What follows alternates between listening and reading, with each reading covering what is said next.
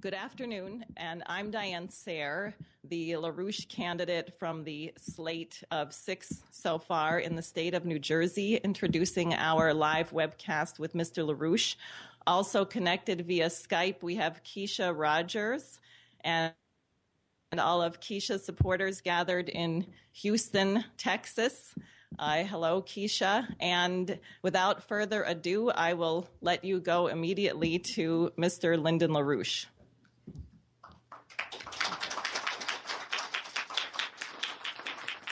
Well, good afternoon, and let's hope it is a good afternoon. The main thing is we're virtually on the edge of a global thermonuclear war. Unless action is taken tantamount to the removal of President Barack Obama from office in the near future. It probably will be the case that the launching of this thermonuclear war, which will mean the full capability of the submarine fleet of the United States in the Pacific and other regions, which will be an extermination warfare, and Russia is prepared, and probably China too, to react on the instant that they see the launches occurring from the United States and British forces, which means there is some question as to how much of the human species and the nations of the world will survive that event. Now, that event is probably now, it was scheduled for an earlier time, but people, responsible people in our military had blocked the launching of this war. Others had been blocking it, but it's still on. And Obama, as long as Obama remains president of the United States, it is likely that this or something like it may occur soon. We're talking about the month of March, something in the month of March. It could be later. These things are not certain. What is certain is that the British Empire and President Obama are committed to this action. It can be stopped from within the United States. Other circumstances could stop it, but we're on the urge of its happening. Now, at the same time, the transatlantic region of the world is in a breakdown crisis. We have a hyperinflationary accumulation of worthless money. And we're at the edge where all of that money may be canceled in general background at any time. Now, there are only two remedies for the threat, the economic threat to the transatlantic region, including the people of the United States. On the one hand, we're faced with the immediate worthlessness of all the bailout money, which means that the only way we can save the United States from an imminent collapse, that is complete total breakdown where money becomes worthless, and a similar situation exists in Europe at this time. The only way we can stop that is with Glass-Steagall. The emergency inaction of Glass-Steagall will save the United States from an immediate collapse. If Glass-Steagall is not installed immediately in this period, we're approaching the point where all of Europe, or at least all of Western and Central Europe, and the United States are simultaneously on the verge of a general breakdown where money is toilet paper. That's the situation. The debts of the United States, the debts of the U.S. government, the debts of the European government can never be paid. The stuff is worthless, is totally arbitrary. Therefore, if we apply Glass-Steagall in the United States, we'll force the same kind of action in Europe. That action of a Glass-Steagall action by the governments of the Europe and the United States and other places will stop the crisis. It will not solve the problem. It will stop the crisis. Right? Now, what has to be done then is we have to also change our banking system in general. We can stabilize the situation with Glass-Steagall. Without Glass-Steagall, the economic situation of the United States and its people is hopeless. Hopeless. There are no alternatives to Glass-Steagall. They don't exist. And Europe is in a similar situation, especially continental Europe and Central and Western Europe are about to collapse. It's just a matter of how long can they hold it off. But the collapse is here. The assets of the Federal Reserve System are worthless. They could never be paid. And this happened mostly since late 2008. We're now in a hopeless situation. But Glass-Steagall, by canceling the obligations of debts which are not in the responsibility of the U.S. government traditionally, by going back to Glass-Steagall, we could prevent a collapse. But we could not cause a genuine recovery by that means. What we need, apart from worthless kinds of investments, which is now characteristic, if we go to large projects which include the development of NWAPA, that is the famous NWAPA system which was killed when Jack Kennedy was killed, because Kennedy was moving in the direction of the endorsement of Glass-Steagall. That would have been 14 million jobs. We have similar kinds of projects which are waiting. We need the credit system which can do that job, give those jobs, real jobs, not the make-work jobs. And that's possible. And the United States could do it. All we have to do, Glass-Steagall liberates us to do something, but we cannot have sufficient funding of these projects on the basis of the funds available after a Glass-Steagall purge, which means we have to go to a credit system which is in our Constitution originally anyway. And that system means that we have the possibility of a normal, full-scale recovery based on large-scale jobs, like NWAPA. 14 million people jobs just for that, with other jobs coming out of that, which means we can start a general recovery. There are other programs of similar effect. And if they institute it, we can start a general recovery of the United States immediately. It won't be sweet and pleasant all at once, but we will be safe and we will be recovering. And the desperation that we face now will not exist. So those are the options. We have on the one hand, the British monarchy is going for this thing, and the British monarchy owns the President of the United States. That's a fact. It's not a debate. That's a fact. And so by dealing with these problems, we then create the kind of situation we need. We're going to have under these circumstances, we'll have cooperation from Russia, from China, from India, and from other countries in Asia, and other countries in other parts of the world. And we can start to think about a genuine rebuilding of the economy of the world. And that's before us. We also have a wonderful opportunity really before us, which is being killed by Obama and the British. The United States was about ready to start a process of developing the moon, which would lead into about 2 generations or less, perhaps, into the man's beginning to colonize Mars. The colonization of Mars is a feasible conception. There are difficulties which would have to be dealt with before reaching that point. We have, say, 1.5 or 2 generations to prepare for that kind of job.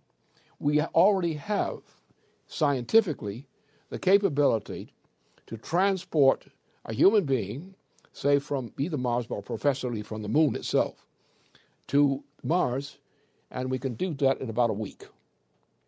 We now have the technology, which is not yet developed, but it exists as a scientific capability. We have the capability. So somewhere between a generation and a half or 2 generations, that mankind can travel from Earth, Moon, to Mars in 1 week. We have that technology. It's there, it's scientifically there, it has to be developed. But we have time to do it. We also have a problem. The Mars trip is not just a junket. It's not just a stunt. We have threats to humanity, like something that nearly happened but didn't happen, that in large bodies, like large asteroids, if they hit the Earth, can either destroy most of the human population or all of it. This is a threat. So therefore we have, in addition to the accomplishment of traveling to Mars, we have also the challenge of preparing to defend life on Earth, human life in particular on Earth, from something that will sooner or later hit. So we need to develop the space program as a program of defense. Now, the defense, if you go out far enough, say toward the direction of Jupiter or the direction of Saturn or something like that, you go out far enough, you can actually alter the motion of one of these asteroids if it's about to hit Earth. And you can a relatively minimal amount of effort would be sufficient to do that. But we need to have a system which detects and enables us to deploy means to defend the existence of human life on Earth from this kind of process. We also have the possibility of some of the greatest things that could be done by mankind will be done. And that's something I can get into otherwise. But the point is to make the point. We have the alternative. We have before us the greatest disaster that humanity has ever conceived of. That's the one side. That's the Obama side. We also have at the same time the option of mobilizing our economy with the kind of projects we used to admire in our national policy under Franklin Roosevelt and still under Jack Kennedy. This is our choice. Obama is death. The British monarchy is death. A return to our tradition as Americans, our United States, our cooperation with powerful nations such as Russia, China, India, so forth, Japan, Korea, are nations ready to cooperate with us in these kinds of projects. We have a choice. Under Obama, you have no choice. None. And the time you have to make the choice between Obama and what he represents is now probably a matter of a few weeks, maybe a few months. But we're on that point. So this is not a normal election. We have 4 Republican clowns, and they are clowns. None of them, one of them has a few good ideas. The other 3 have no good ideas. So you had a choice between Obama and this bunch of clowns, to speak frankly. And it's up to us to choose which. If we can mobilize sufficient support for opposition, we can remove Obama from office because he's clinically insane. His insanity is well known and diagnosed. Put him out of office under Section 4 of the 25th Amendment. That can be done, but it must be done soon. In that case, then, since the Republicans are clowns at this time, all the candidates are clowns. Not all Republicans are clowns. There are many some good ones out there. But the candidates are no damn good. And therefore, what we have to do is we get Obama out and then pick an appropriate presidential team as the candidacy, and we have a new prospect. We have the prospect of survival. We can get cooperation. The United States can get cooperation if it reaches for it. You can get cooperation from nations in Europe which are desperate, because, like Greece, they're desperate. We can get cooperation from Russia, which has great projects, technological projects, ready to go. From China, 1.4 billion people. From India, 1.1 billion people. From Japan, which has a certainly good high technology capability which we can benefit from. From Korea, from other nations. We can reestablish the notion of a system of nation states in cooperation with great projects of common interest. That's before us. But we must move this population of ours. We must get these citizens of ours out from underneath demoralization. We have great projects, including all kinds of scientific projects, which are there for us. Restore NASA. Restore some of these programs that have been shut down under this president. And we can open up a new hope for mankind in general, as well as for our own nation. The question is, do we have the guts and determination to do that, at least that much? If we do, we can win. Are our fellow citizens ready to save their own lives and the United States? Are they ready to make that change? Can they drop their cowardice, which we're exhibiting right now? That's where we stand. As I've indicated, we have some of the greatest opportunities, science-driven opportunities, the greatest opportunities that mankind has ever had before, or we have despair. And the target will be that one day, as of now, on one day, when exactly we don't know, but probably knowing the way things are, if President or prospective President Putin is elected, I don't think the British Obama will let him survive. And the way that will happen is just think of all these weapons, these thermonuclear weapons, just those in the U.S. Navy capability. Do you have any idea what that capability is? Do you not consider what happens if they intend to do that? Now our military is resisting that, resisting it strongly. The question is their resistance going to be effective against a president of the United States who's trying to ram this through? That's our problem. So we have the option of removing this guy from office, preventing the launching of an attack on Russia, China, and other nations of Asia, which would be probably the full naval fleet, the submarine fleet, with its capability. The minute that fleet launches those warheads in the direction of Russia, China, etc., at that moment, Russia and China will respond by putting its own warheads into operation, thermonuclear warheads. Do you know what that means? That's what you face. At the same time, you face it, we're at a moment, any moment now, somebody will suddenly say, hey, all that debt we have from bailout, we can't pay it. Then money becomes worthless. What happens to the citizens of the United States when they discover the money which is denominated in their names as a possession is worthless? What about the citizens who will still vote for Obama? What's wrong with their heads? What about those citizens that will vote for these four characters for presidential candidate on the Republican side? Are we going to be fools and still play along with the so-called accepted candidates? Well, it would be so easy simply by getting Obama out because of his mental deficiency. The fact that the Section 4 of the 25th Amendment would remove him from office, which would mean you could put in a good choice of Democratic candidate and don't worry about the four Republican clowns. There are good Republicans out there, but they're not running for office.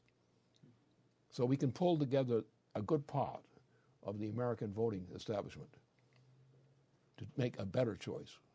We can pick on projects like NWAPA.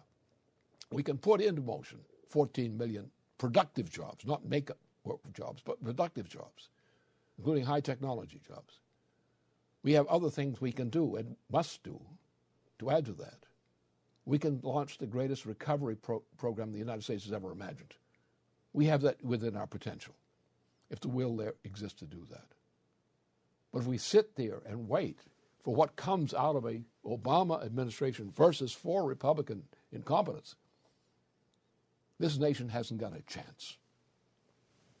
So this is an election campaign like no election campaign you've ever seen before in the United States.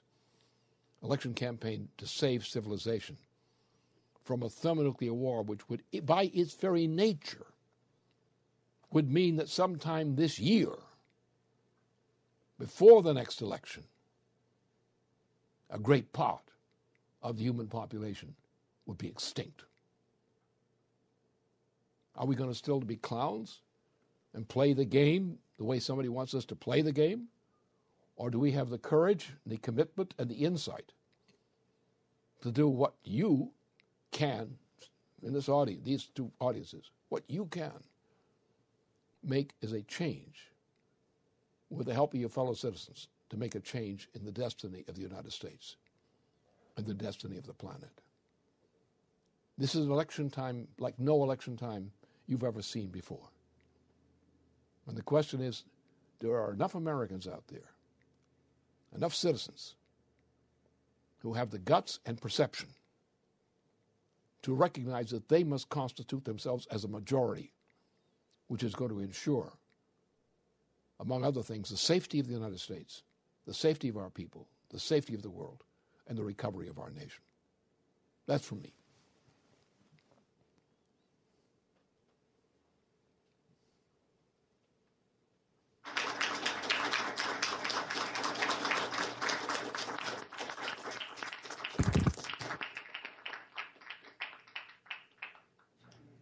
Okay, so we want to thank Glenn for those comments, and want to start from here with some discussion, and we'll go back and forth.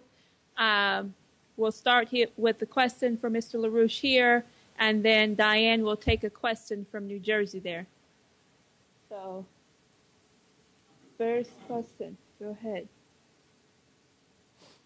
Hello, Mr. LaRouche. You've been making the point in your recent publications about you referenced Percy Shelley, as someone who made the point that you can't really be free unless you first know what you need to be freed from. And you've been making the point also that what we need to be freed from is the oligarchical principle. But it seems like what the discovery of the oligarchical principle is to discover really how much it permeates society, how much society is permeated, how much the oligarchical principle permeates society, and how much it's in us, it's around us, it permeates discussions, it creeps up in it's all over the place. It creeps up in the in discussions, just everywhere, all the time. So how do we make the discovery of how much it's actually a controlling factor, inside of us, and also it's not just something objective, but it's something that it's also permeating within personalities, attitudes, discussions, and so forth. Most Americans have no idea what it is. They're not convinced. They don't believe in the oligarchical principle.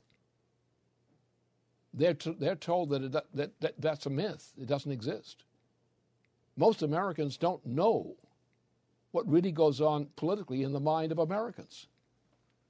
What Americans are taught to believe in is fairy stories they're told to keep them quiet. They're told that benefits potentially exist which don't exist. They're told that there's a good intention on the part of President Obama. There is no good intention on the part of President Obama. Not much among the Republican candidates. At least 3 of them have no good intention toward the United States. No, what fools people is they are not aware of what they're supporting. They deny it. They say, oh, that would not happen. I know that you could have, say, the day after the election of the future president of Russia, the day after that, you could have a thermonuclear war on this planet. How many Americans believe that? That's a fact. There are people, including people in our Defense Department, who are opposing such a war. But most Americans don't even know about it. They will deny that what is actually about to happen to them. They'll say, that couldn't be true. How do you think they voted for this guy Obama? If they had known what he was, and he's been nothing but very bad news increasingly ever since he was inaugurated, and he was going to be that from the time he was inaugurated, how many Americans know they were voting for a fascist or the equivalent, or a mental case? Did they? They saw his health care policies. How did they react to the fact of seeing his health care policies?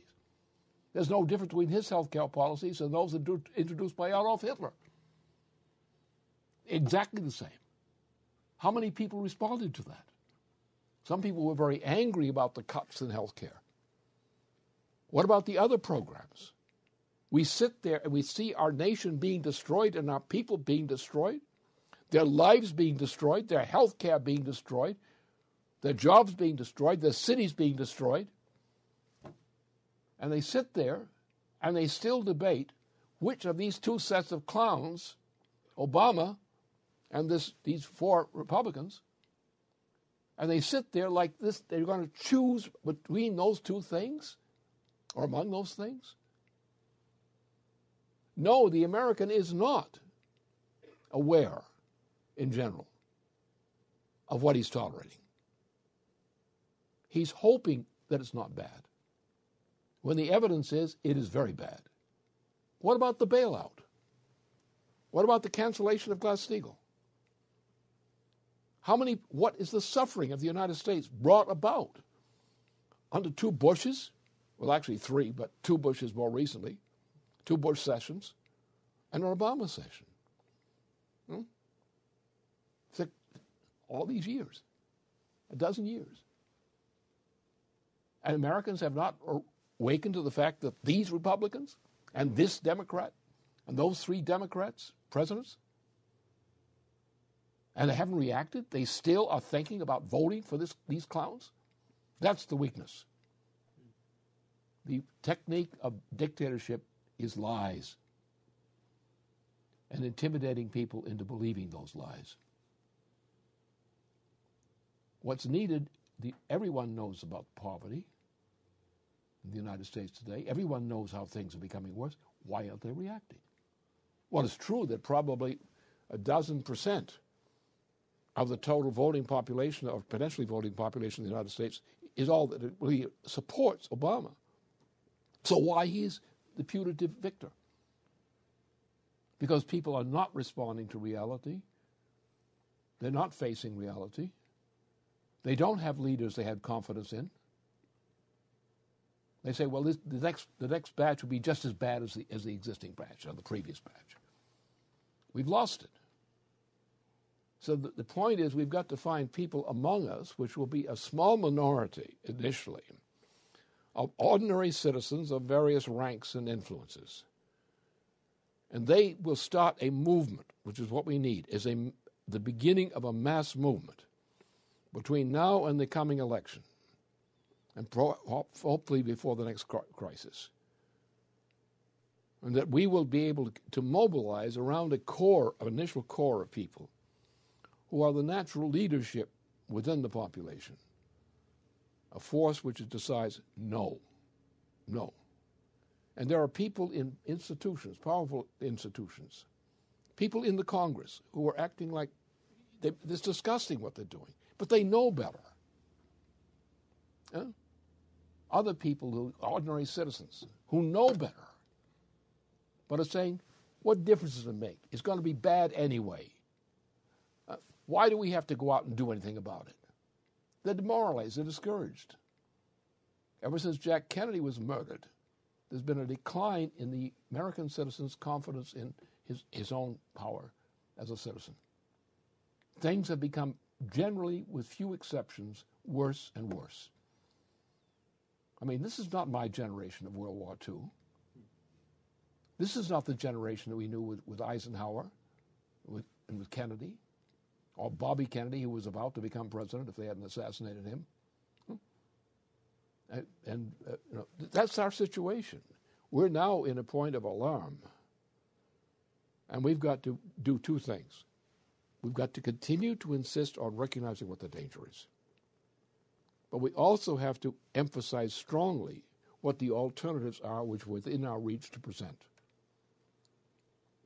We've got to make our fellow citizens more confident of their own powers. We've got to give them a spirit of optimism about what they can accomplish. If we don't, I can assure you, we're on the verge of a potential near extinction or an actual extinction of human beings. This can happen. The conditions for that exist. There are courageous people in leading positions in our government and in other governments, people of great influence in other kinds. These people are actually trying to move something in the direction of preventing these horrors from happening. There's a lot of evidence of that. You can pick it up even from some of the press. But if we continue to say we accept these 4 Republicans as legitimate candidates and accept Obama for re-election, we are finished. And the question is, what can we do to make sure we're doing what we should do to mobilize our fellow citizens to change the climate? And it won't take much. It will start small, and it must spread fast.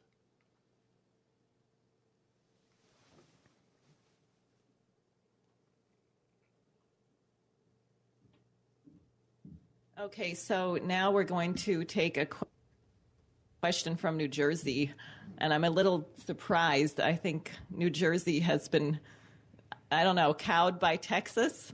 Normally, New Jersey and New Yorkers are a lot more aggressive, but all right, here comes somebody now.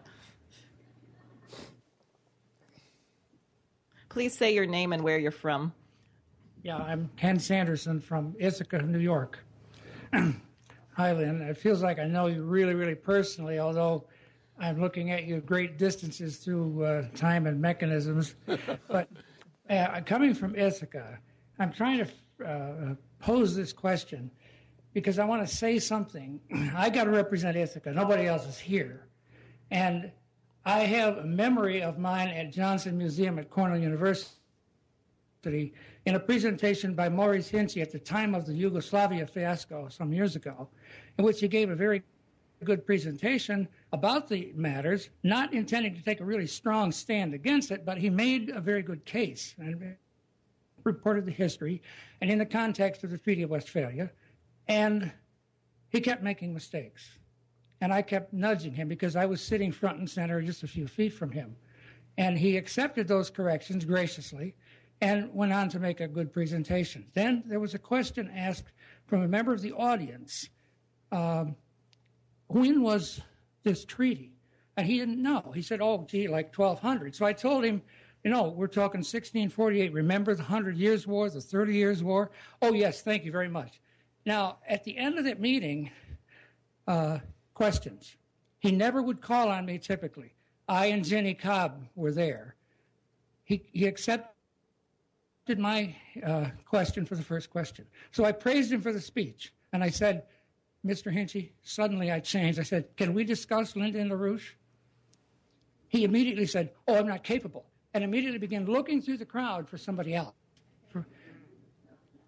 And unfortunately, we didn't get a follow-up to make that happen as in that audience that day. So what I'm looking at now is I'm saying, what can I go back to Ithaca with? I'm here now, and they're going to know that I'm here. And I need to go back to Ithaca with a message from the top, if you will. I think things are clearer now. Well, I got blackballed, early on from some of the things I did. I'm very proud of the things I did. But the other side, I was designated as being a danger to them, or danger to the people they wanted to please. And I've never had much of a problem in recognition among leading circles in Europe or the United States or even elsewhere, some other places. But the friendly communication between me and these kinds of officials was always off the obvious agenda. It was on the sidelines. It was on yes, this, yes, that. Of course, you're right. Yes, but you are too dangerous. We don't want to be involved. Because it happened particularly, remember, the assassination, what happened under Truman after Roosevelt's death. The guts went out of many of the citizens, especially the politicians of the United States. The assassination of Kennedy, people learned their lesson. That was not, that assassination of Kennedy was really an official killing for an official purpose. Kennedy had three things. First of all, you remember he was backed by Eleanor Roosevelt, who sponsored him. And he agreed to serve her conscience, respect to Franklin Roosevelt's intention for the post-war world. And he carried out that. How well or not, I don't know. But he did a good job as president while he still lived. But again, he's assassinated. A cover-up. This clown didn't kill Kennedy. It was 4 other guys who came from Spain as part of the operation which was out to kill de Gaulle. They came into Mexico. They crossed the border from Mexico into Dallas. And they riflemen, expert riflemen, assassins, shot him and were gone before anybody knew who had done what to whom. Then we had a cover-up of that assassination. As a result of that, the guts went out of the American population.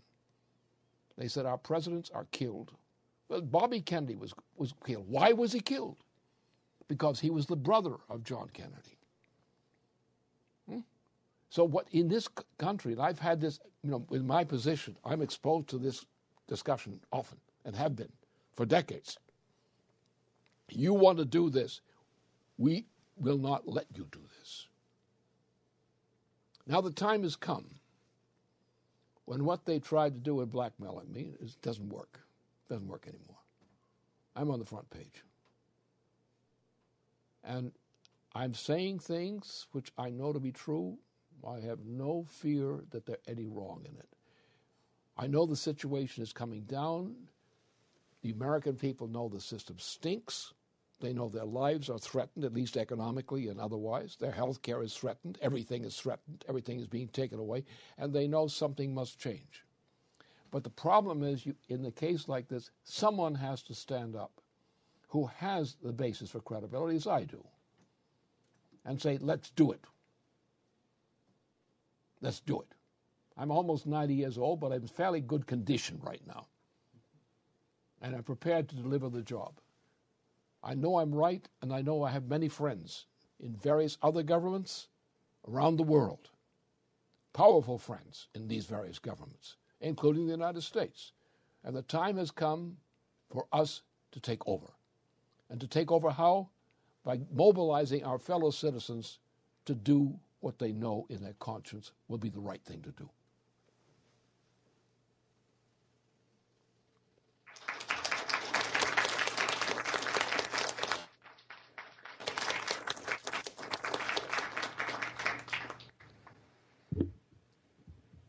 Okay, so we can take the next question from Texas here. I want to say hello to New Jersey. Thank you all for joining us. Hi, Lynn. Okay. Come on down. Uh-oh. Diane, you scared them. Go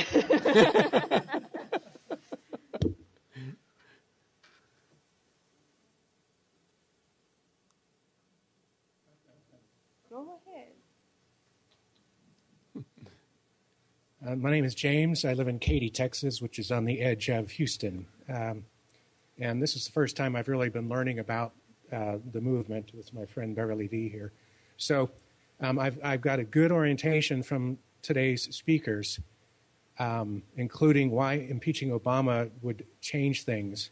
What now I don't get is why you guys call it the British Empire system. And if you can just summarize that without, boring everybody else already knows all that.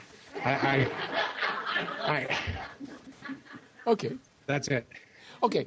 The world has generally been under an imperial system. It's called a monetarist system. Now, we are so used to believing in money as being value, which it is not. It is an assigned value, assigned by forces which are called the oligarchical system. And various countries, for example, the Roman Empire was the first major multinational imperial system of that type. It collapsed from intrinsic reasons. Then you have the Byzantine Empire came along as the Roman Empire's successor. And that went down the same way.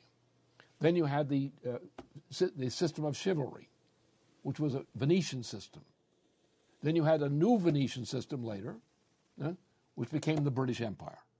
So what you had is a system of money. Money is an artificial authority which is imposed upon people. Now, the alternative to a monetarist system is a credit system. The first credit system, which you would know in the United States, was established in Massachusetts as the Massachusetts Bay Colony, in which the state, before it was crushed by the British, the state of Massachusetts, or the colonies it was called, set up a credit system where the government of Massachusetts would authorize credit in place of money for projects based on the estimate that this project was going to work out. Now, we are now faced with a similar kind of problem. Our monetarist system is bankrupt. Our money system presently is hopelessly bankrupt. Glass-Steagall will eliminate that problem. However, what it will save in terms of banking systems and credit systems will be minimal. Therefore, we need a system which provides credit. We had such a system in the immediate following the victory of the United States in the Revolutionary War. We had the same thing was done under Lincoln, where the greenback system, which was a federal credit system, which was authorized to get us through that mess. We've had the same kind of effort has been done under other presidents. President Franklin Roosevelt, with his introduction of Glass-Steagall, was moving largely in that direction. Today, Glass-Steagall would not be sufficient to save the U.S. economy. It would stop the blood flow right now. But what we need is a credit system. For example, let's take NWAPA. NWAPA once started, and it can be started very soon. 14 million jobs, high-tech jobs largely, with a lot of jobs in there that are not just necessarily high-tech. It will also need a new railway system, new kind of railway system for the United States, and other major projects, water projects, everything. So this will create up to 20 million jobs. And 20 million real jobs in the United States today would be a real turnaround. And with that kind of turnaround, it creates a byproduct. When you create productive jobs that produce physical wealth, those jobs lead to other jobs, which are byproducts of the major projects. So we need a system of credit under which we don't just pass money out, new money, new credit, but we consider, under private circumstances or government programs, we consider those methods which are likely to succeed and be beneficial. And therefore we allow government credit to fund the people who are going to be employed in these kinds of projects and use the materials. That kind of program now, which was what Roosevelt was aiming at in the 1930s, that kind of program now would be sufficient even under present conditions to start the United States on a genuine recovery program. We don't need to borrow other people's money. That is the money, artificial money owned by banking systems, these kinds of speculative banking systems. What we need is a system of credit which allocates credit for what is needed to be done. And where government coordinates this process to make sure that where the credit is given for a project which is worthy of consideration. And thus, by simply doing that amount in the public sector, and related to the public sector, we create enough fall-off in additional employment to make the economy function in what we would think is a normal way. It's just that simple. We don't need bailout. We can't get rid of this bailout money. It's fake. It's only a gambling money. We need a currency, which in the form of official government-controlled currency, which is shared out with private interests and other interests according to the government's judgment that this is a worthy cause. We have certain major projects, like NWAPA is typical of that, 14 million jobs right up front, and high-tech jobs in terms of the driver. It means, not only that, it means Alaska. Alaska is a great potential for the United States. It's never been realized what its potential is. We're now having a change in the climate. The Arctic region is now opening up. And with high technology, we are going to have people living in these areas and conducting large projects, including mineral projects, which are of great value to the United States. And these are the kinds of things we can do. They always were possible. Now the need for that is crucial. Therefore, what we need is two actions. First of all, Glass-Steagall. Get rid of the garbage. Honest money only. Honest interest only. Go back to our basic system before we changed to this present system, and launch some good projects, which we need.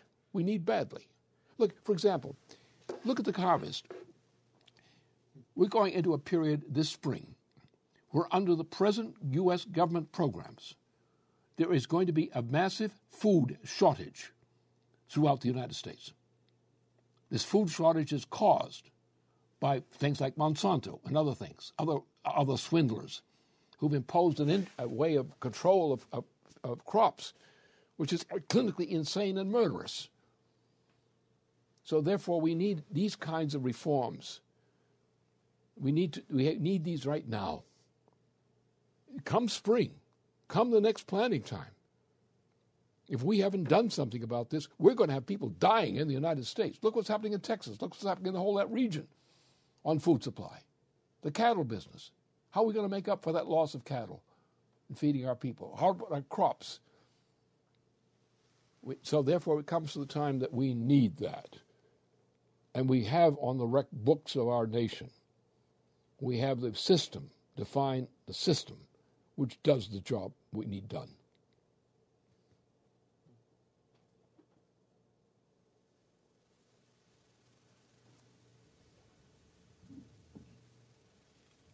Okay, New Jersey's next. Now we're getting a line.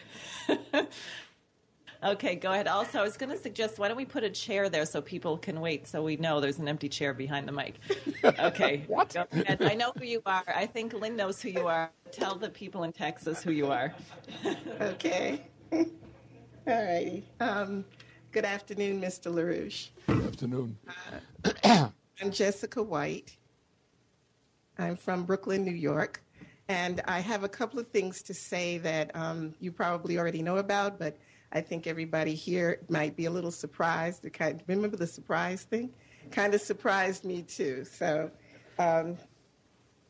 give me a minute. On Wednesday, February 15th, the official voting body of the United Federation of Teachers, we stood at 661 delegates that night.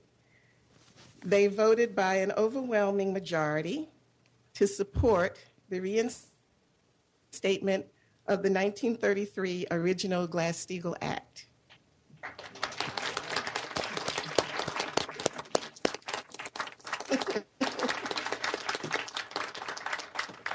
That's giving them an education. I start grinning every time I think about it.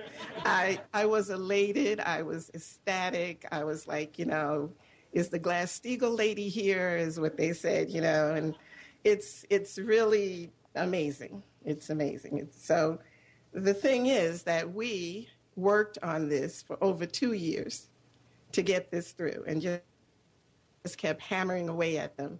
We would show up, myself and Bob Obrick would show up at executive board meetings and give our little 3 minutes, and then they cut it down to 2, and we'd stand up and say, no, you said 3, And so now it's like this is the culmination of something that we've been really working for. And then I thought about it a minute, and I said, okay, the thing is that we've had so much opposition to this, and then now that we get to this point, we've had people that were totally against us, like Mel Aronson, the treasurer of the UFT, totally against it. Then we get to this point and we get this overwhelming majority. It's like, I know my harassment is working, but come on now. So I'm thinking they know about impeachment. They know that we know that impeachment is necessary. I've talked about impeachment again to executive board members who looked at me in surprise, So I think they, besides really understanding that this is necessary, some of them really do.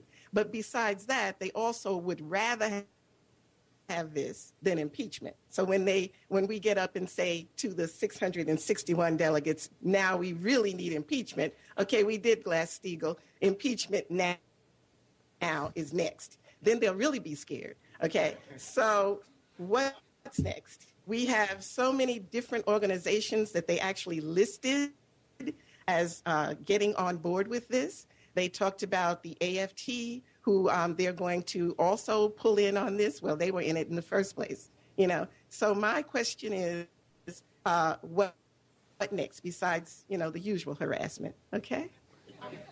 What you need is, you're talking about a spark to ignite a movement. That's what it amounts to. If you could break through, and as you know, teachers, for example, especially in areas where the teaching standards were higher earlier at an earlier time, the New York system used to be a very good system, and therefore the legacy of that once good system, like a certain city college, was a center of that kind of thing. That was the conception of it. So we had still then a demand for high degrees of skills of various kinds in the greater New York area, into other parts of the area, Connecticut and so forth, upstate New York. All these things were coming out of this. So you had a high morale because people respected themselves. Those who can do a good job and have a chance to do it and a chance to develop the skills to do it, develop a high degree of confidence in themselves as persons, as citizens as well. And they tend to be the spark plugs which will bring up the level of confidence and skill among people who are less fortunate in terms of their circumstances. And that was the case at one point in New York City, before it was changed by the violent change that occurred there. It was still a center in which there was a very strong kind of pride of achievement. That has now been largely smashed, but there are some of us who are old enough to remember a time that it did work, and remember those times, and remember what was possible then, and said, we can do it again. I think that's our answer to this thing.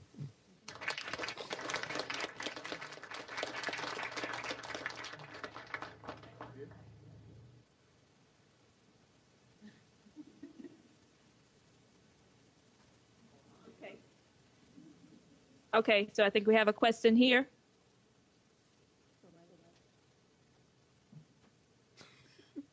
Hi, my name is Adnan Bader from Dallas, Texas. I'm visiting my brother over here in Houston, but I heard about this meeting. So I have a question for you about what's going on in the Middle East. Basically, you know, the Arab Spring, or what's called the Arab Spring, and what do you think is the driving force behind, other than the corrupt governments, or what we think that's, you know, people are striking against corrupt governments? There must be a bigger strike force behind the movements in the Middle East. And what I'm talking about, what I'm asking about particularly, is a country like Syria, which is what's going on right now in there, where you see like basically American planes and Russian aircraft carriers and submarines in the Mediterranean Sea, and the relationship of what's going on in there and what's going on with us in here in our government. So I just want to hear some ideas from you.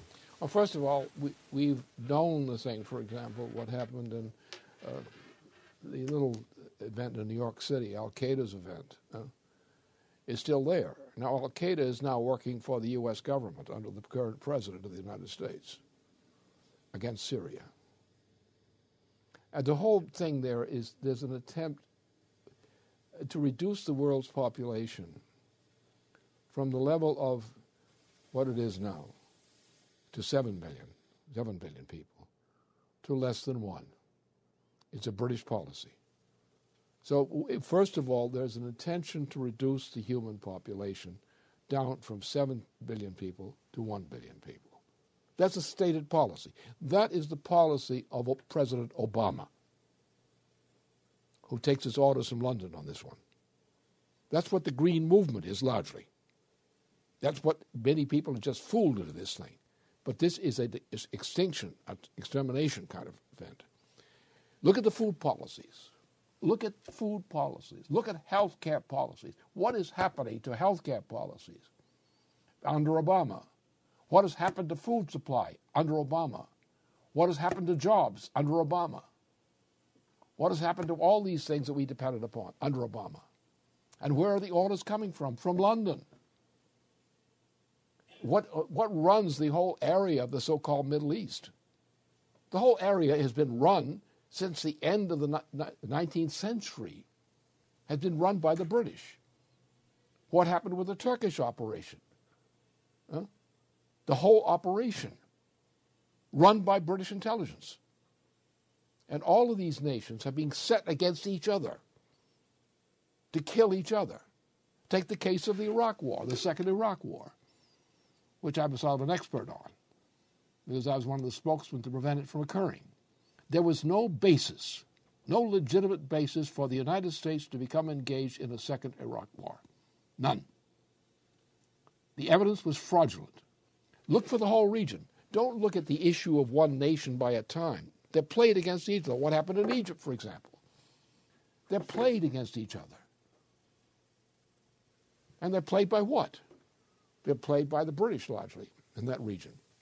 But you have a U.S. president who's of the same temperament, then you've got the worst of the world. What happened to Libya? What happened to Gaddafi? Gaddafi was Gaddafi. Good or bad, that is not an issue. What happened to Tunisia? What's happened in Egypt? What's going to happen to all these countries? They're all condemned. It's hell. And we need a United States which owns its own nation, because we are potentially a reasonable power on this planet. We have a good constitution, even though we abuse it. And we can be a good factor. Today, we can have cooperation with China, excellent cooperation with China. We can have excellent cooperation with the government of Russia today. They've got many problems. They've also got some good projects, which we need to share. China is really, in a sense, it has problems too, but it's developing, it's growing, it's improving. We have a peaceful situation in Korea now, a stabilized situation in Korea. We have potential cooperation from Japan. We have all kinds of opportunities. And people are destroying this. They're destroying this civilization. It's the old imperial game. And the Arab world is a prime target. You get 1 billion Arabs or the equivalent, of Muslims, the equivalent. And they're all being targeted to play against each other in these kinds of fights. I mean, I know these countries. I know Iraq, or I used to. I know Turkey. I know Syria. These countries are being systematically destroyed. And I know that if we, the United States, had a president who was really a U.S. president, not some kind of a stooge or dummy, that we, with our power and our influence and our opportunities for cooperation with other nations, we could do a great deal to bring this nonsense to an end. And forget the British game. Forget the British angles. We don't need a British ally. We need a U.S. allied with itself and with a lot of other nations in the world who recognize that our goodwill is important to them. And we have to maintain that thing that sustains that sense of goodwill in our cooperation with them. Around the nation today, we can't have war anymore in general. We may have police actions and so forth, which do involve military force. But the idea of general and prolonged warfare is a piece of insanity. Look, we entered the age with World War II of nuclear weapons. By the end of the 1960s, we had entered thermonuclear weapons. We have progressed now to a higher order of thermonuclear weapons, an area which I'm somewhat familiar. That is some of the principles involved in this thing. I was the author of the SDI, the Strategic Defense Initiative. It was my project. I pushed it. I got a lot of support. We could have won. But now today, we can no longer have general warfare among major powers. Because when you get to the point of the thermonuclear weapons of the type that our Navy submarines deploy today as the principal function, they can unload on a notice. They can load enough power to extinguish whole sections of large nations in one shot. We have conflicting powers which have that capability. The United States has the greatest one still. But these are extermination wars. We have to find out ways to control these kinds of problems without going to thermonuclear warfare. Because thermonuclear warfare is capable by itself of causing an extinction of the human species, or something near to that. And that's the problem we have to deal with. The fear right now is under British intention, and a British stooge called President Obama. We're on the threshold of a thermonuclear war under which the British and the United States will launch from submarines thermonuclear barrages which end to exterminate the targeted nation. The minute that's done, and it's known that the things are lifted off, then Russia, China, and other countries will launch counter-thrusts to make sure that the nation that attacked them does not survive. That's what you're dealing with. That's what's true this year. That's what's true right now. That's what's been true ever since they killed Gaddafi. He was captured, and they killed him as a captive because they didn't want a long trial of him as a former president of a country. So they exterminated him when he was a captive, their captive. And it was done on the orders of President Obama. This is the kind of world we're living in right now. This is the kind of world that has to be changed right now. And it won't be changed under these candidates you aren't looking at now. The 4 Republicans are not going to do a damn thing about it. No? The Democrats under Obama are not going to do a damn thing about it. They're going to cause it. Obama is threatening to do it under British orders. And as long as we don't see these things clearly and act to correct them, and act to eliminate from office the kinds of presidential power that would authorize and launch this kind of thing, we're finished. We don't have much of a choice. We have one choice. Get these bums out of office and replace them with some that are real.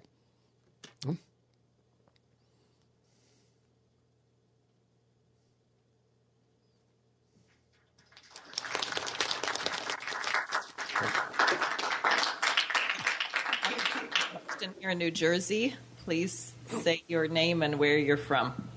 Yes, good afternoon, Diane. My name is Fran McLean, and I'm a retired registered nurse, and I live in East Orange, New Jersey.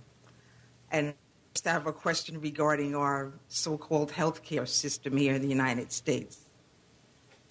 The job that I recently retired from, I was a home care nurse in New York City, and I just wonder about the number of hospitals that have been closing around the country, especially in the urban area where I've worked in New York City. You had the closure of St. Vincent's Hospital, which was operational for about 160 years. Yep. And with me living in New Jersey, we've had approximately 5 or 6 hospitals closed within the Newark, East Orange, and Orange area. The type of job that I just retired from was a home care agency, and I'd noticed you've had all of these so-called home care agencies spring up that have people in these managed care programs. Yep.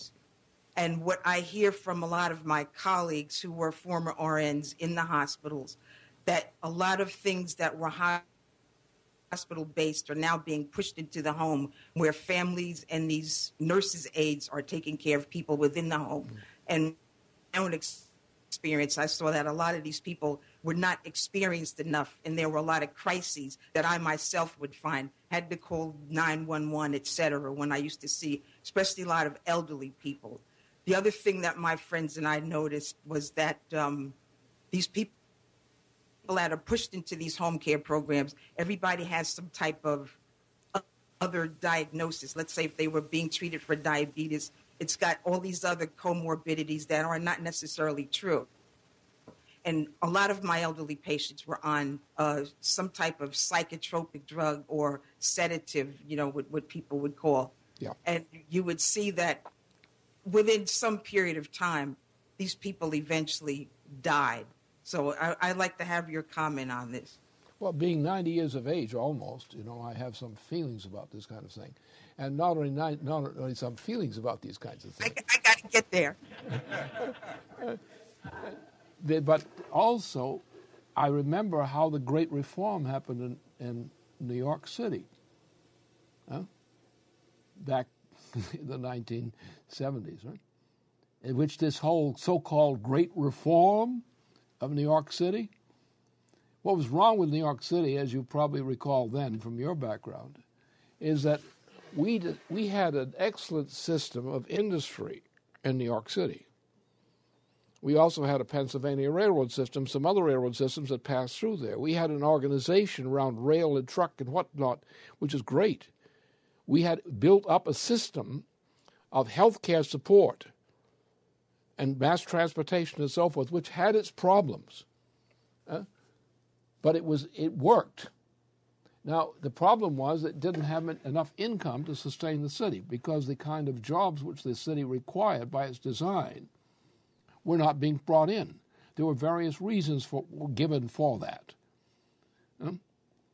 But the shutting down of the railway track system going through the New York area into northern New Jersey, and think about all those railroad lines that were shut down. I had some experience with that thing because I got involved as a consultant into some of these matters back then. And this was a great swindle, destroy New York City, turn it into some kind of a paradise for the super rich, and not for people anymore.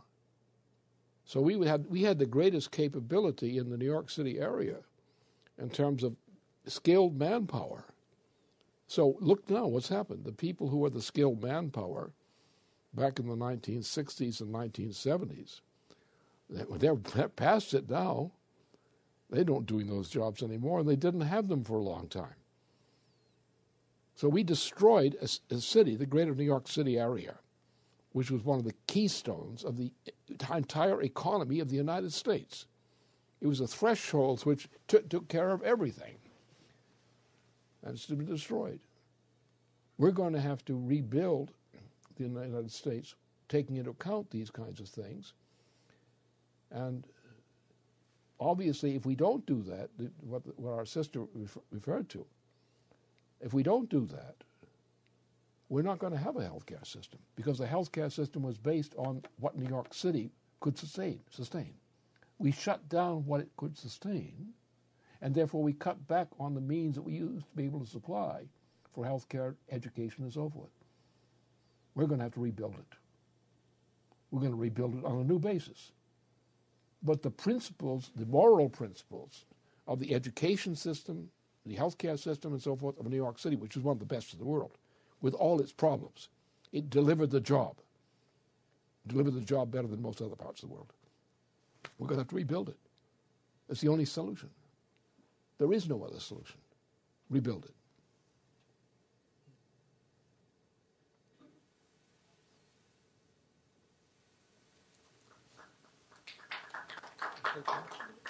Good. Hello, my name is Ken Castleman. I'm a retired NASA engineer, and I have a question about the space program. I used to work at the Jet Propulsion Laboratory, and we always felt that we got more bang for the buck in space exploration with unmanned craft than the manned program got, because for a few $1 million, we could build a robot and send it to Venus or Mars or send it to the outer planets, and it would take pictures and make measurements and send back data. And we didn't have to send all that life support equipment with it, and we didn't have to bring it back. Whereas in the manned space program, the missions are much more expensive because you have to keep humans alive and you have to bring them back. I remember one of the scientists told me one day after Voyager had its encounter with Saturn, he said, "We learned more about the outer solar system this afternoon than in all previous time." And so my question is, what do you see as the role I've heard what you have said about the manned space program of reactivating that and of colonizing the moon and eventually Mars. So I would be interested to hear where you think the unmanned space program fits into all of this, particularly in the area of the advancement of science. Yes, it's a very important area, part of the area, and I think it is largely misunderstood. Because for every man we ever put into space, we're going to put hundreds of units into space for all kinds of purposes. You cannot send man even into the near parts of the solar system, up to Mars and Jupiter, that area. You cannot do that without a tremendous deployment of all kinds of instruments. For example, let's take the instrument in the Van Allen belt around the United States, around Earth. What that involves.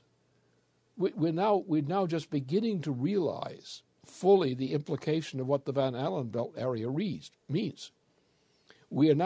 That's the area where we put most of our flying instruments around Earth itself. If you want our instruments up there, someplace where they're convenient, fairly stable, to function for weather and other kinds of systems, you do it. As we go into space, deeper into space, we're going to have more things under management at remote control than the world could ever imagine right now. And what you're going to have is probably a colonization essentially on the moon, in tunnels developed in the moon as a base of operation. We may do some direct shoots of man's craft into Mars or into the moons of Mars and return, hopefully. But what we're going to mainly do, for example, we have to set up a system of protection of planet Earth in particular against large rocks and things like that, which if they hit the Earth can exterminate pretty much most of the human civilization, if not all of it. That can be done. But that means we've got to place these observing instruments out there, and then we've got to set the instruments there, which can be deployed to cause what might hit Earth to be diverted from an Earth collision point. We have many other kinds of investigation required. We're getting into a change in the galactic system. Now, we're not going to send people on visits to the galactic system right now, but we're in part of the galactic system. We're having a change in the sun's characteristics and in the other kinds of so-called weather characteristics. We're going into a phase which the human species has never experienced in its own lifetime, several million years of history. And we're going to have to deal with those problems. We're going to have to create artificial environments to protect man against a kind of weather in the solar system which we as a human species have never experienced before. We're going into a much higher risk area, which means we're going to put more of the kind of apparatus you're talking about into place than we are people. We're going to put people in there as a controlling mechanism for setting up these systems. That will be our initial scientific research program and so forth. And man is the most efficient scientific research institute. It can use human judgment. Instruments do not have creative judgment. Instruments have response capability. And we can create pretty good response capabilities in terms of instruments. So it's going to mean largely a proliferation of precisely the kind of instruments that the Obama administration is shutting down around the United States in terms of weather systems and things in orbital systems. We don't know the weather anymore. We don't have control over the weather anymore. We lost it. Obama killed it. It wasn't too good then, but Obama killed it. So that's where it belongs. We are going to have to find that mankind is going to learn when we get to matter-antimatter impulsion. It means we're bringing into capability a controlled mechanism over the outer rim of the solar system. And that's something we have to have in mind. We have in the immediate area within the Jupiter area and inward, we have other kinds of problems, such as defense of Earth against things flying through. So, and plus all the instrumentation. There's so many things we don't know. And we know how to develop the instruments that can tell us, enable us to discover things that we don't know. So you're going to have the unmanned craft are going to vastly outnumber all the manned craft. But the manned role is necessary to make the whole thing work. We have to essentially, because only mankind is creative. Instruments are not creative. And where creativity is required, you have to have mankind. At least we don't know any other species of instrument or living being which is capable of human creativity. And therefore, some people will be going into these areas to solve problems that only human creativity can solve. But you're right, the major area of responsibility must be returned to the instrumentation of nearby space, from which we get all the things we need. We need a decent weather system. We don't have one. And we're not going to have one until we get some more objects in space that do that kind of thing. We don't even have the systems we had before because Obama shut them down in terms of around Earth itself, in Earth orbit, in the Van Allen belt region.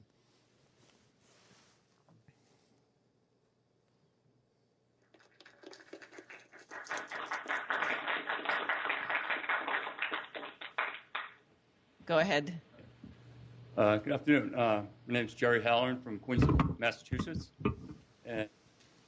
And I had a couple of questions. Well, I heard just recently, yesterday, about some, I think they're U.S. government bonds that were found in a Swiss bank that were forgeries, so to speak. They may have been written by Goldman Sachs, but they're organized crime figures. I guess the same thing. But they couldn't tell where they came from or where they were going. But then maybe, I don't know, maybe they were headed to Merkel's pockets and she was going to pawn them off to Greece or something. But one of the other questions was, if that was true or not. I wasn't sure, because some order of like trillions of dollars in these bonds. I don't know, I heard about that. But the other thing I heard recently was about the loan of the nuclear arsenal to the British. Is that true? I mean, the Lend-Lease policy during World War II ended at the end of the war, right? I mean, how long are we going to arm the British? And, are they going to use them on us at a certain point? I mean, but what I really want to ask you was about, I was reading some time ago, at least a year ago, in IBEW Journal, International Brotherhood of Electrical Workers, about the decline in the high tension wire, the men that service these high tension wires, some of them from helicopters, because they're so high and they're so remote, that, carry power systems and communication systems also. But for the most part, the older guys that are retiring and the younger guys aren't being trained. So we're losing that capability, that skilled labor. And not only in that field, but, like you mentioned, in the auto sector, the machine tool sector, aeronautics, and so forth. I wanted you to comment on that, and how we, at this point, if we ever did get to, hopefully, soon to building the WAPA, deploying, millions of people, where we would find that skilled labor, if we have it. Do we still have it here in this country? We have on the WAPA project as a perfect example of the area you're talking about. Is NWAPA has not changed in some respects too much since it was designed by that company at the time that Jack Kennedy was president.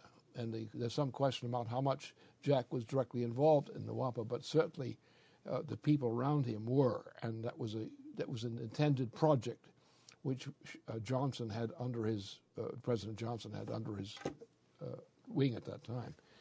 And NWAPA would mean much more now than it meant then, because we have things in Russia and other parts of the world which are developing in related ways. We now know that we've got to explore and do things about the Arctic region that we didn't know we had to do back then. We also know that the Antarctic region is highly interesting from a scientific standpoint and involves many problems we have to master. We're getting into a whole new thing in the area of Antarctica, a great lake hidden underneath this whole system. So the world has changed. Now Russia's doing a lot. They're having a melt of the ice area, not because it was getting warmer, but because the ice was accumulating because it was not getting into the ocean enough. So now the thing is opening up, and there are whole areas up there which are significant for all kinds of scientific reasons and physical reasons. So we are going to go into that area. We're going to find a lot of these kinds of projects, and they will be among the major drivers. For example, when you do NWAPA, as install NWAPA, You have things that go with it. You have to reactivate Detroit, Michigan, go down into Ohio, Indiana, so Illinois, out to that area.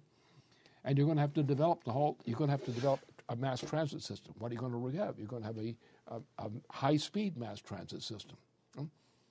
This is going to give rebirth to what used to be the automobile and related industry. So when you start with a 14 million man job assignment for Nawapa Strict, add about 2 million more jobs of a similar kind of skill, and then go into the auxiliaries that you have to get into also because you're developing the United States. I mean, for example, we need a whole system of water management for the United States. We're undergoing presently a change in the character of weather, a change which is actually determined in the galaxy, not just something nearby. And we're going to have to deal with that kind of problem. We're also going to have much more in terms of earthquakes and similar kinds of phenomena. So we're going to have to develop new systems to deal with these kinds of problems. That is, the universe is changing. The galaxy is changing. The solar system is changing. The weather is changing radically. And mankind, under a high technology driver, is capable of developing the kinds of protection and other assistance which is needed to deal with these changes. So we're talking about really going to thermonuclear power as a driver for economy. And we're going to be using kinds of technologies which today most people don't know. We're going actually into matter-antimatter reactions, which will become in the near future a very significant part of our operations.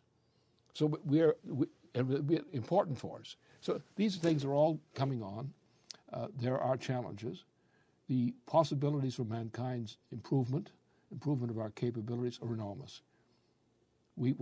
Our major problem is to develop the human beings who have not been educated or have not been given motivations which are productive motivations over the recent decades.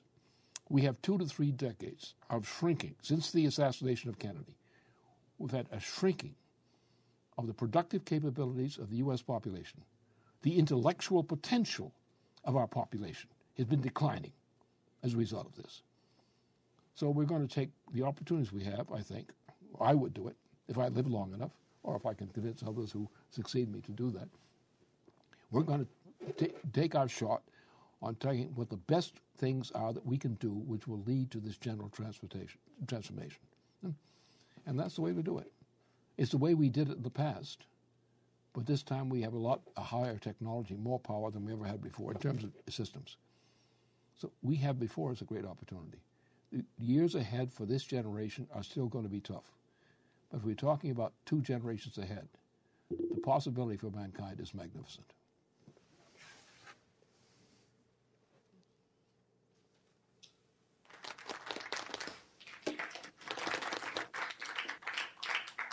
Good afternoon, Lyndon LaRouche. I'm Beverly D. from Houston, Texas, and I want to thank you and acknowledge you for all the education that I've received from your websites and from your pamphlets, and I just want to acknowledge you for what you're bringing to us as far as information and truth. So my question is, what do you want us to do? What actions could we take to further this mission?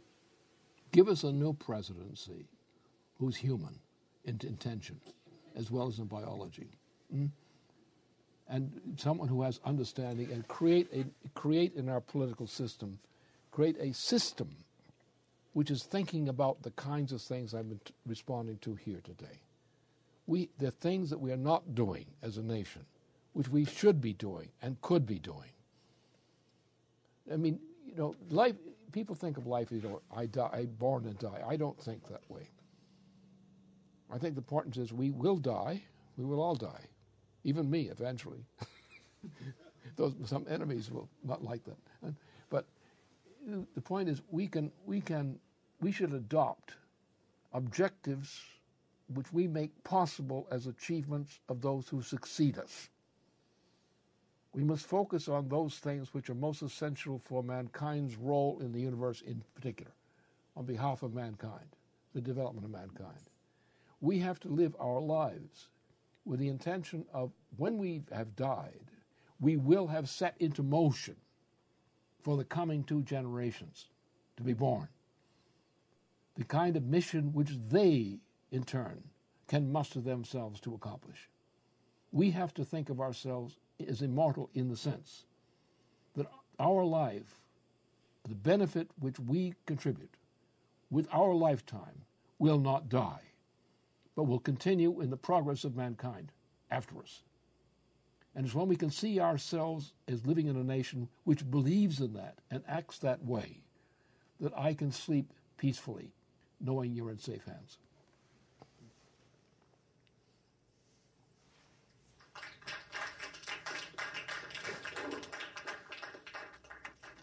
Good. We'll come back to New Jersey here, next in line, please. My name is Donald Adams. I'm from New York. Good afternoon, Mr. LaRouche. Thank you. I just wanted to say that everything that we want to do has to be predicated on the removal of Obama from office. And without this happening, nothing else is going to happen except destruction. Some of us may think that because we have the capability to go ahead and launch missiles at Russia and China, that solves the problem for us. No, it doesn't. It may start the problem for us. Years ago, the Russian made a very, very large nuclear bomb. The amount of material that was enclosed in that bomb was small compared to the results that happened.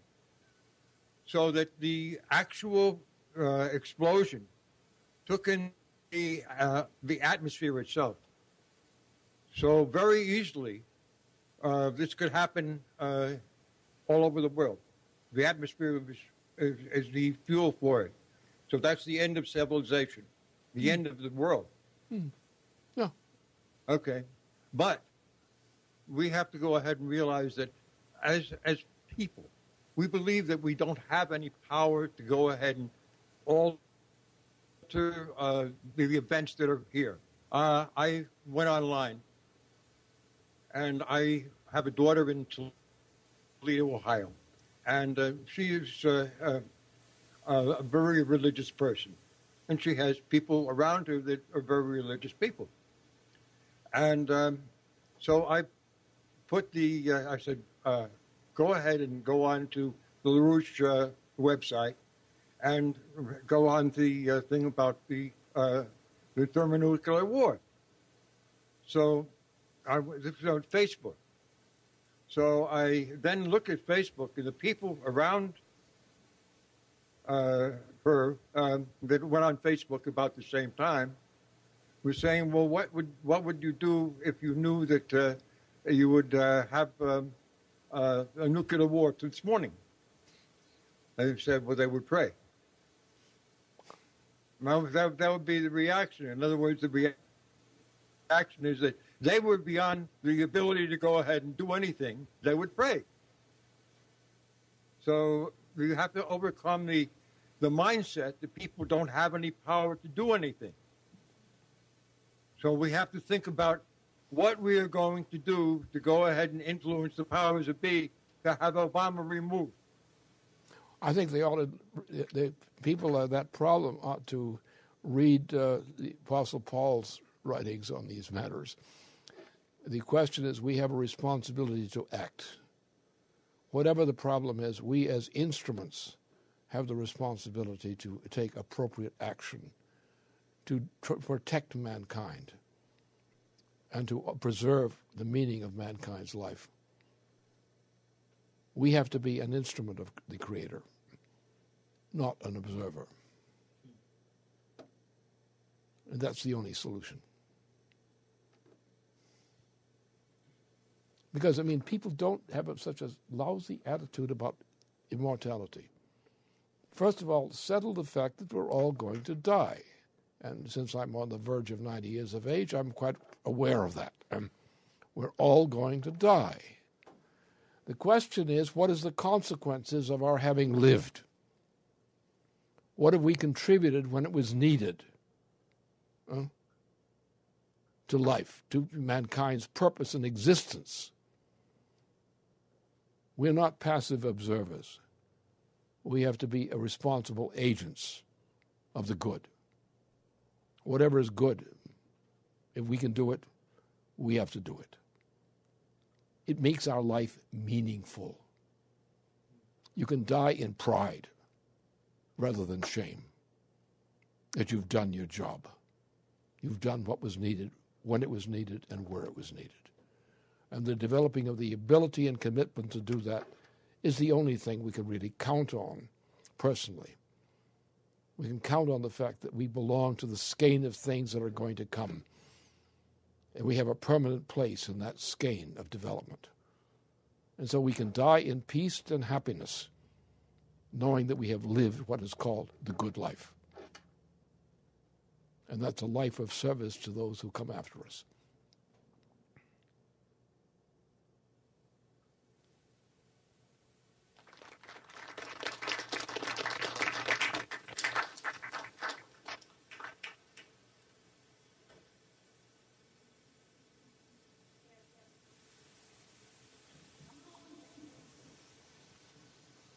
Hi, Mr. LaRouche. My question is, the recent assaults on, I'm Justin Edwards from Spring. It's north of Houston.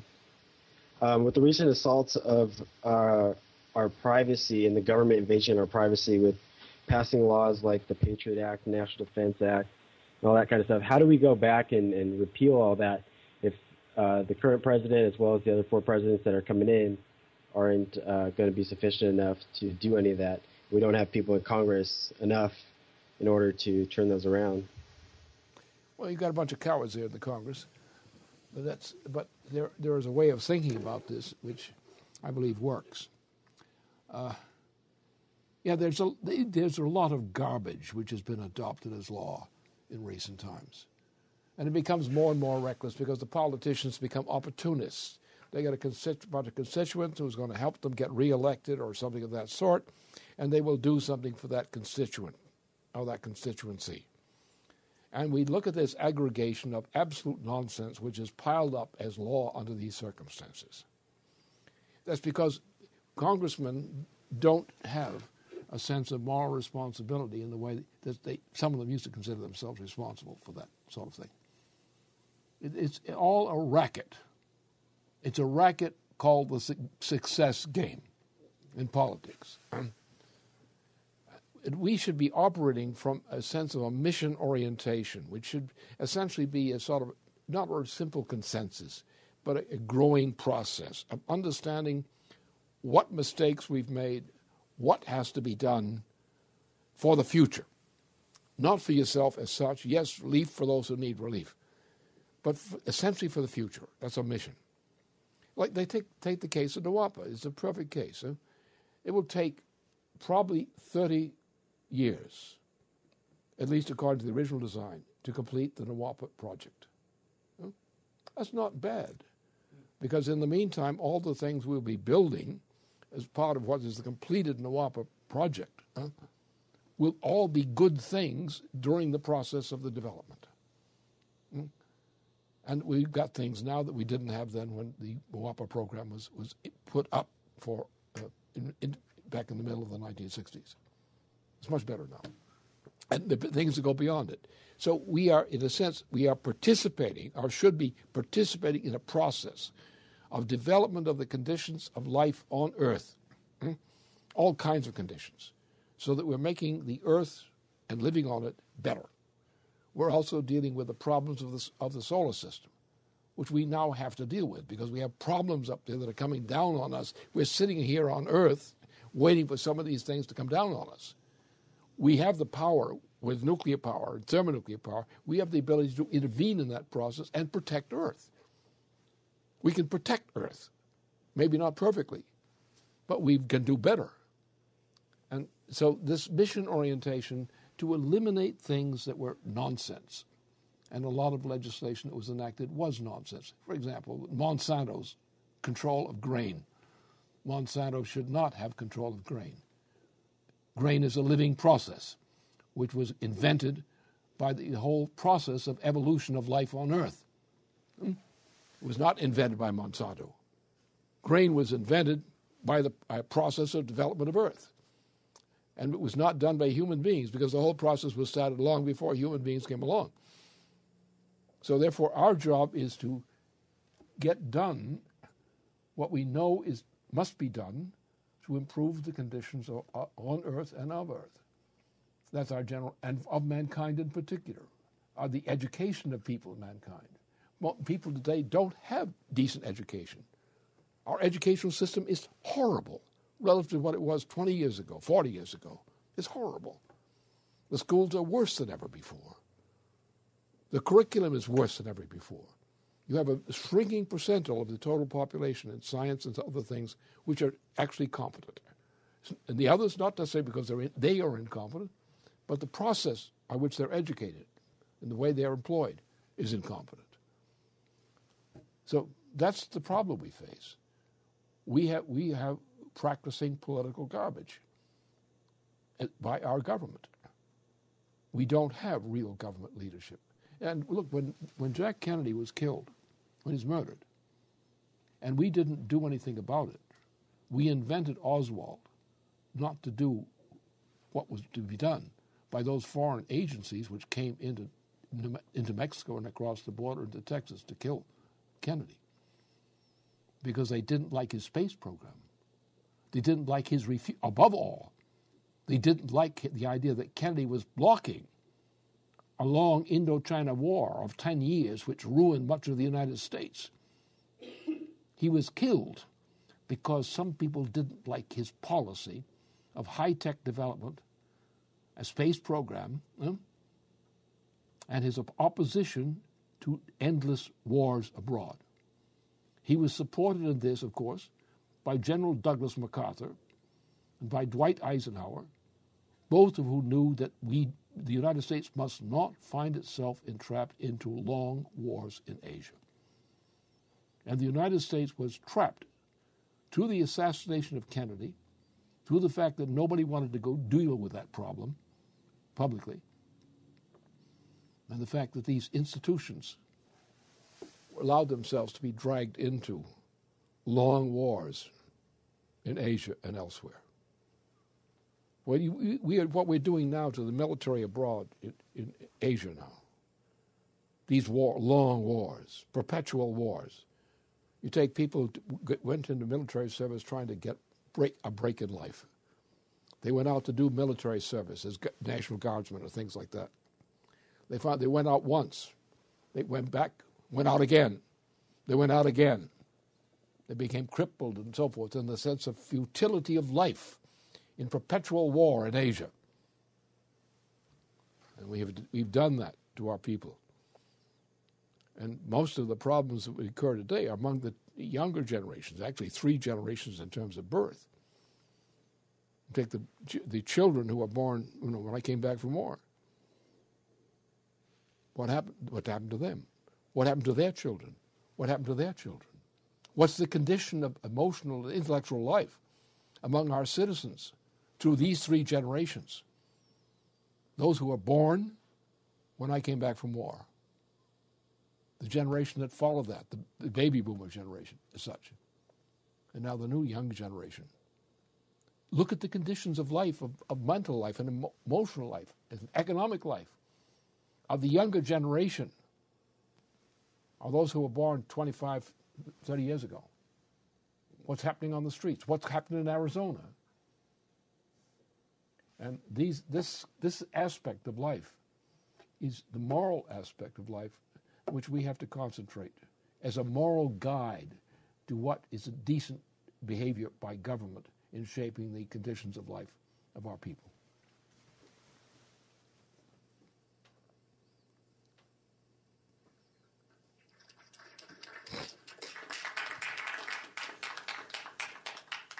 Okay, so we are going to take one last question, which is from here, and then we will wrap up. Go ahead. Good afternoon, Mr. LaRouche. My name is Robert Bobrick. I want to reference one of the previous speakers, Jessica White, on the Glass-Steagall, the victory in the UFT on the Glass-Steagall resolution. And I think you said something that, in answer to her question, that was very important. You said this could be a spark. So maybe I had an intimation of this. So the next day after the resolution was passed, I went to the Chelsea Reform Democratic Club in Midtown Manhattan, which I think you may be familiar with from your days in that borough. So, and I said to them, well, I'm from the UFT, and they passed a resolution on Glass-Steagall. Maybe I propose that you and this club do a similar resolution. And then I said, also, couldn't we have a choice for president in the Democratic Party? Why do we have to have just one candidate? Now, I want to digress here a second and say that my music director at church often tells us the silence is as important as the notes. So keep in the music and remember that, don't move when the piece ends. And what I experienced there was after I spoke on Glass-Steagall and made that comment about another candidate for president, there was silence. But I don't know if I was worried because the next thing, or I didn't have a chance to really be worried about it because the president of the club, who had just been elected, he said, well, maybe we should have a forum on Glass-Steagall. And he asked for hands. Well, not too many hands went up. It wasn't an overwhelming majority like our vote in the UFT, but enough hands. He said, it looks like there are enough people here so that we can do that. So I just want to know, what's the next spark? Where do we go from here? I think we have opportunities right now. Okay. The problem is to be faced is the challenge of what does it mean? What is the change? For example, we're now eliminating. Remember, this was 98, right? When this repeal of Glass-Steagall was enacted. We have been going into hell ever since that happened. The protection of Roosevelt's Glass-Steagall action saved the United States, and the minute it was removed, within 2 years, we were on the road to hell. I fought against this thing with the Homeowners and Bank Protection Act in 2007, which I posted up, and which collected a good deal of support around the nation. And then they went against it. That was 2007, August 2007 into September. The next year, about a year later, the bailout started. And there's not much left of the United States economy since the bailout started. We have absolutely no value in that money. The Federal Reserve System is more than bankrupt. It is bankrupt dead. And the similar thing is true in Europe, in the continent of Europe. The nations of Europe, like Greece, are dead because they have a debt which is enormous and never will be repaid. That debt does not represent any asset at all.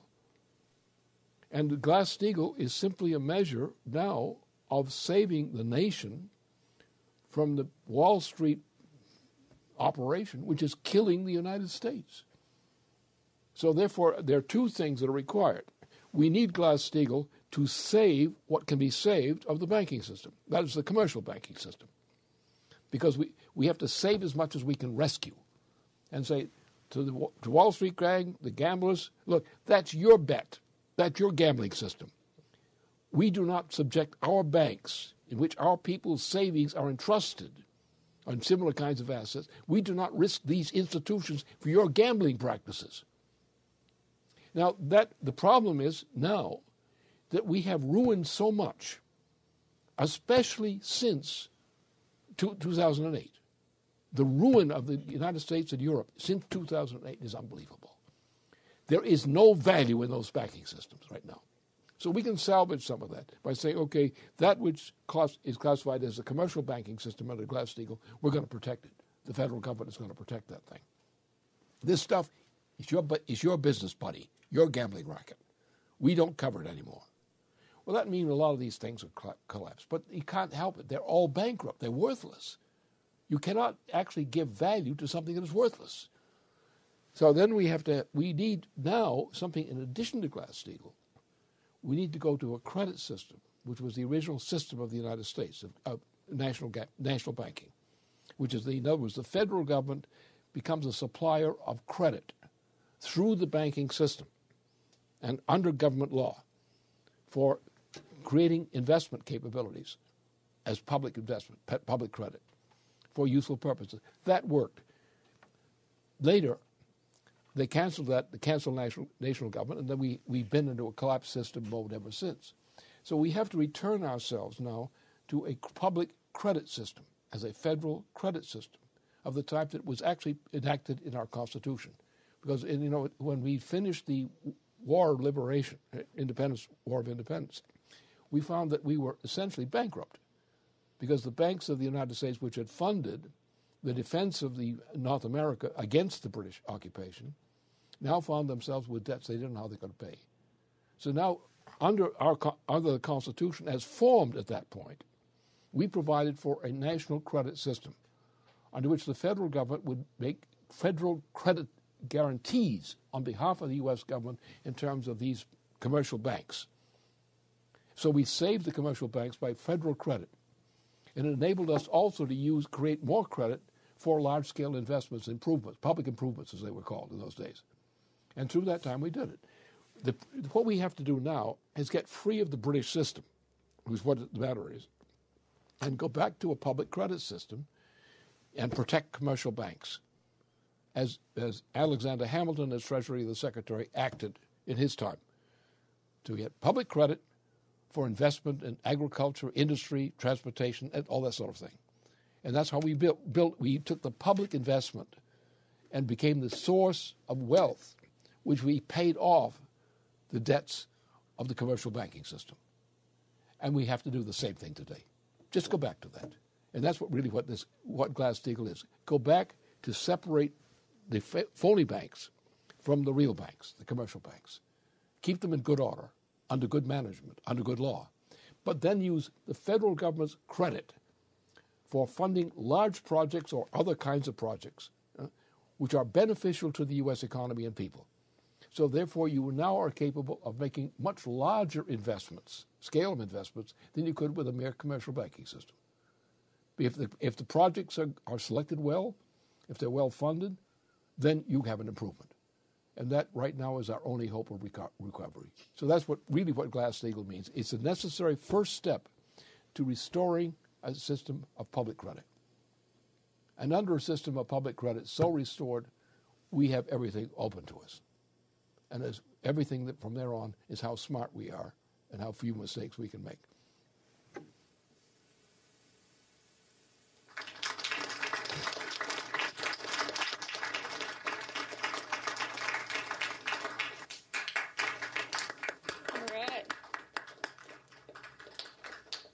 So I want to thank Mr. LaRouche for those excellent comments. Thank New Jersey for joining us.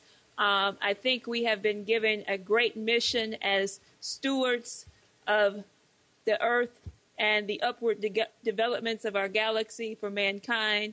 This is a great mission for everyone to be participating in, and that people must join our fight in this. This is what is the existence of our nation, of our republic. And so, as Diane said, we have a slate of congressional candidates. We are representing the institution of the presidency, the real presidency, what any presidential candidate would be calling for right now. Mr. LaRouche has just laid out that platform, and we've been laying them out at our various meetings.